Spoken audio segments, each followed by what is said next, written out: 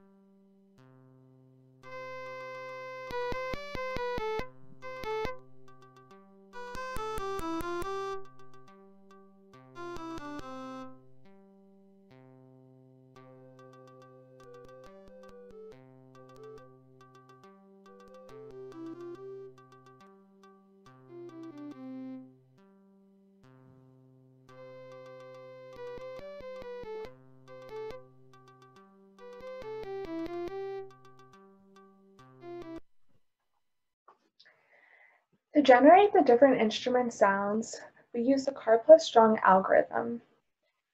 This algorithm used different drive functions in order to produce the different sounds, as in the 3 different woodwind sounds, and the sound for the bass and the marimba. In order to produce a plucked sound, we only use the drive function once, whereas a sustained note would constantly get the drive function on a periodic loop. In order to give the instruments a spatial direction, we used a set of head-related transfer functions from the University of California, Davis. These transfer functions are loaded into a set of 3 FIR filters, which then filter the instrument sounds, and then are accumulated together in order to give it a spatial direction.